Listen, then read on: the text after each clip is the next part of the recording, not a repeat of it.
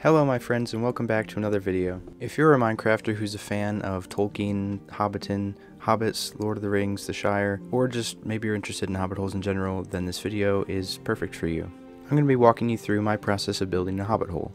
I'm not talking about the more extravagant hobbit holes like Bag End, but the more simple, quaint hobbit holes that the more average person lives in.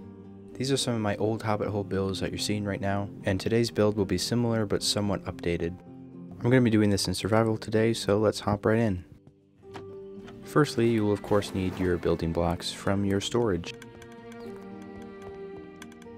And of course you need your spot to build. I'm building here today, where there's no pre-existing hill already, and there was a tree in my way that I needed to destroy before I could get going here. But now the area is all cleared out for me to begin building. So the first thing I like to do is place my door frame so I know exactly what position the door is going to be in, so I could start building out from there. So once I decided where I wanted my door to be, I started modifying the hill a little bit around the doorway. And the next thing I like to do is build the portion of the hobbit hole around the doorway that's going to be exposed.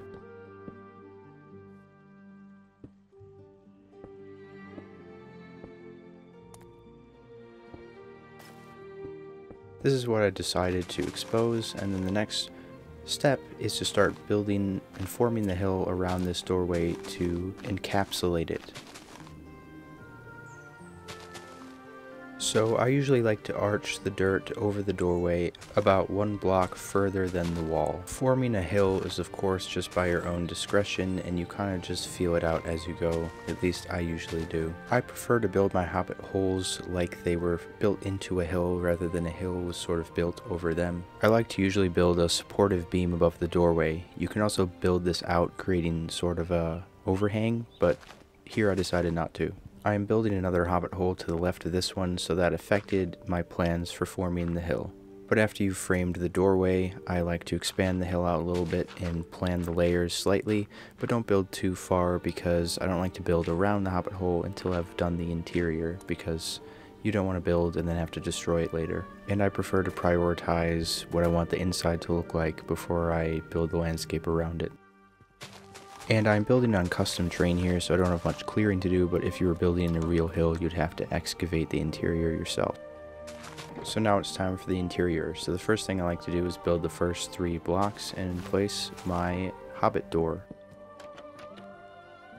Of course, I am building this with my Hobbiton texture pack, so I have custom doors, but you can still use default doors and trapdoors for this, and it works just as well. Next, I'm going to make a plan of the interior using a floor plan. The main reason I'm making the floor first is because, as you can see, there is no ground beneath me. The first room on the left with the window I decided to be the kitchen. The first room on the right was going to be a living room. I decided to put a little pantry here next to the kitchen, and then a bedroom, a lavatory, and another bedroom on the other side of the lavatory. Once I decided how I wanted to lay it out, I started putting in the floors, just shaping out each room. And for hobbit interiors, I like to make them feel a little bit smaller, so I don't like to make any of the rooms too large. You want them to be compact and cozy, but still detailed and open enough. So I also started putting in all the walls in each room, just 2 blocks high. I decided to change the floor for the kitchen, and I put in a wood tile here. I love tiled floors for kitchen. So this stage was simply forming every room with its floors and their walls. For room entrances, I like to do the little round doorways to make it feel more hobbity. A characteristic of hobbit hole interior architecture I like to use a lot is long hallways, which I did here, and we have rooms opening out on the left and the right. I added a little extra room here because I had a lot of empty space, so I put a little closet here. Then once I got all the floors and walls put in, the next step is taking stairs. I could have used dark oak stairs for this, but I decided to use spruce because I have a ton of spruce stairs. Then you outline each room like so with stairs. I don't like my hobbit ceilings to be high at all to emphasize their smallness and to make it feel more cozy and quaint, but I don't like it to be literally 2 blocks high, so I usually do 2.5 blocks high, which I think is the perfect height for hobbit hole interiors. So once you surround each room with the stairs. You just fill them in with slabs in the middle.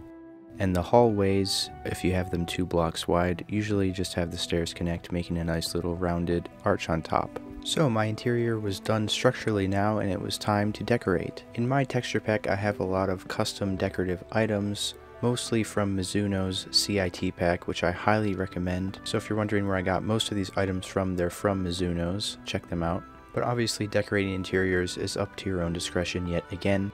I really just like to make Hobbit holes feel cozy and cottagecore-ish. A nice trick for giving smokers some more life is putting a campfire beneath them. Plenty of carpets are very essential for Hobbit holes. Most of my carpets are custom, and I have a customized version of Articraft's beautiful carpets that I use. I've been trying to put lavatories in most of my houses to make them more realistic. I kind of like darker tones so it feels more like you're underground. I like to use candles and firelight to light them. A good trick to save space in Hobbit holes is to make a dual fireplace that lights 2 rooms up, and of course supplies warmth for realism. Sometimes you have to modify the ceiling to adjust for paintings and such. Bedrooms are always really fun to decorate and make homey, but decorating for me is a lot of trial and error and adding and removing. And I'll often use Pinterest photos as inspiration, including Hobbit artwork, which there's plenty you can find of if you need inspiration. I decided to build a diagonal fireplace for the living room, and I finished decorating that up and finished up all the rest of the rooms. And now we have a completed interior. But before I show you the whole thing, I'm going to go outside and finish up the garden and the exterior, and then I'll show you the inside at the end. So I began with filling in more of the hill just to save myself some work later, because obviously I have to fill in the entire landscape behind there. And I made the pathway up to the door and built a fence, making a little yard in the front, which I often like to do. You can border it with a wall, a fence, a hedge, or you could just leave it open as well. I usually like to try to picture what I want the front garden to look like and then try to execute it. I actually made this one based off an old Hobbit hole that I made that I had to destroy. Some of the common features is a flower garden, a kitchen garden, some window boxes, maybe a wood pile. You could put some garden supplies, a little shed if you wanted, watering cans, flower pots, wheelbarrows. On Pinterest there is also plenty of exterior Hobbit hole art pieces and pictures for you to use for inspiration. One of my main sources of inspiration when I was making a ton of Hobbit holes in the past was using the real Hobbiton movie set and taking Hobbit holes from there and getting inspired by them. I also built a little tree here with some 3D branches, which I've been experimenting with lately, and I've liked to use them in smaller builds for some extra detail. I'm actually going to release very soon a custom tree tutorial / just how I build them, and it won't include 3D items like that, but I hope you're excited to see that. But the Hobbit hole is finally all finished here. We've got the exterior garden all fixed up, we've got the hill enclosing it, and now I'll walk through the interior real quick and show you around. We've got the cute little kitchen and the pantry. I love making Hobbit kitchens because food and eating is just one of the most quintessential Hobbit elements that just makes them so lovable and really brings you into their world here. Again, I also really love having sort of dim lighting, a lot of candles and ambience. And then we have, of course, the little lavatory, the hallway door to the pantry there, and the master bedroom. We have a little closet with some wood piled up. And lastly, the kids' room.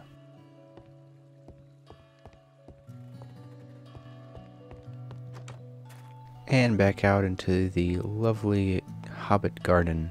So there we have a build through of a typical Hobbit hole for me, friends. This one is a piece of the new village of Hobbiton that I'm currently making, so you got to see a more intimate view of me building a bit of Hobbiton there, and I'm doing a video very soon on building the rest of the village as I make progress through it with some time lapses and whatnot. It's very exciting, and I'm very excited to make more videos, and I'm so happy with all the progress I've made and the changes I've made. I hope this was somewhat helpful and clear and not too convoluted or confusing or hard to follow, but I hope you enjoyed, I hope you learned something, and I will see you next time, my fellow Hobbits. Thank you so much for watching and being here today. God bless and farewell.